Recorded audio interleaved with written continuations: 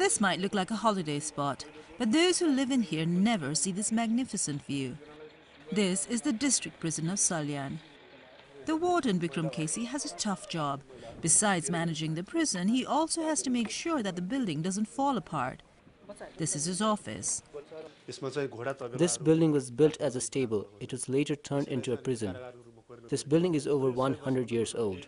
Most prisons in Nepal were built between 1846 and 1951, and today maintenance is often ignored. Look, the wood here is rotting.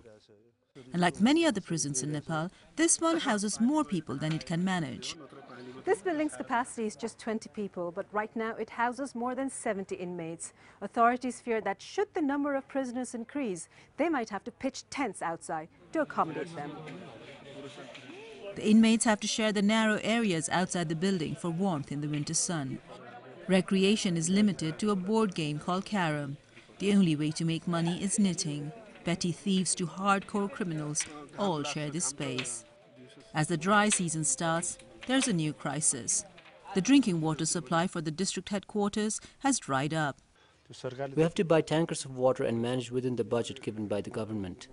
Last year, prisoners had to manage with only 2 mugs of water a day. We have written to the headquarters requesting them to rebuild this prison. The government is building prisons in stages across the country. In 2008, a UN study said prisons in Nepal needed to be upgraded. Prison operators and the police say it's happening, but for most of these inmates, it's taking much too long. Subina Shrestha, Al Jazeera, Salyan, Western Nepal.